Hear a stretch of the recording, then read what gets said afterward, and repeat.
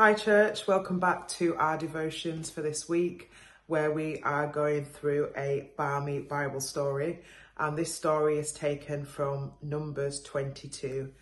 My name's Lola, I'm part of the pastoral team at Manchester Central, and yesterday I introduced some of the characters that we would be looking at, and today we are looking a little bit deeper at one character in particular, and that is a man named Balak. And Balak was the king of Moab. And what we will see is that Balak made some decisions out of fear and intimidation. So what the situation was is that the Israelites, were passing through part of the land of Moab where Balak was king. And they had camped next to the river Jordan, and they were minding their own business and they were on their way to the promised land. Now their mere presence and the things that Balak had heard about them and their God meant that he was extremely intimidated. He was filled with dread, with fear, with terror. And out of that, he made a plan to do evil to the children of Israel. He planned to curse them. And he is planning all of this because in his mind, the situation plays out this way.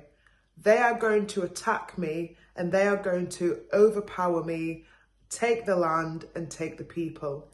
This is what he has conjured up in his mind. But the real reality of the situation is that the Israelites had no intention to do any of that, no plan to do any of that. In fact, before they had actually got to that part of their journey, God had spoken to them about the land of Moab and explained to them that it was not part of their inheritance, that they were to pass through. They were not to engage with the people. They were not to take anything from them. They were just to pass through. God had actually secured the land of Moab for them because actually the Moabites who lived in Moab were distant relatives of the children of Israel. They were descendants of Lot, who we know was Abraham's nephew. So God had already said to the Israelites, their land is not a part of your inheritance. Leave well alone. So the Israelites were minding their own business, but yet we have King Balak here who has conjured up a different scenario in his mind that they want to attack him and therefore starts making evil plans to curse them. So out of this, let's think about fear, because what we see is that there was fear there of a situation which was actually not going to happen.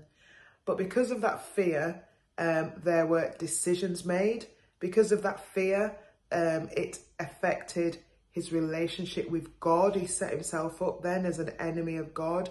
It affected his relationship with people and he went down the wrong path in life. And we as Christians need to be careful that we are not operating out of fear. The Bible says that perfect love casts out all fear, and that he who fears is not made perfect in love.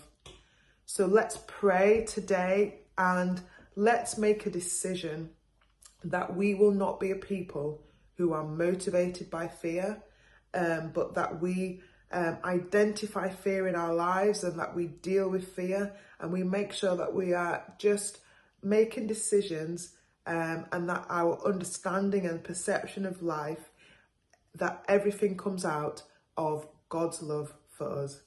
That's all we've got time for today, but join me again tomorrow and we'll be looking at a different person in this Barmy Bible story. Thanks, church.